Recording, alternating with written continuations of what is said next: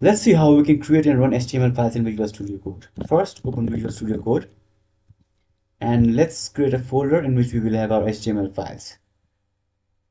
So click on open folder, go to desktop or anywhere else where you want to create your folder.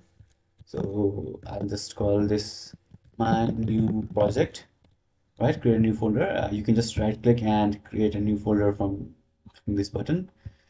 Go inside your project folder and click select folder. And as you can see, my new project folder is now open, but it does not have any file. So let's create an HTML file and let's call it index.html.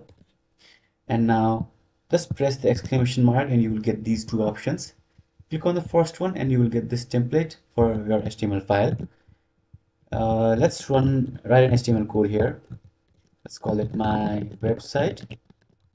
And below my website, let's add a paragraph and let's call it this is my first paragraph.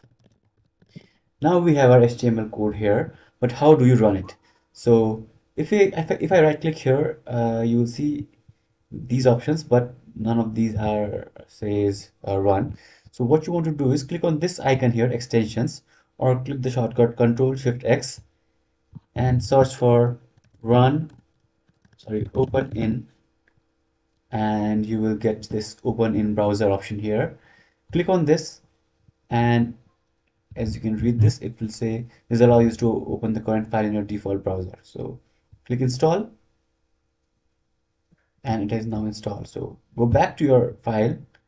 You can just click on this and double click on your file.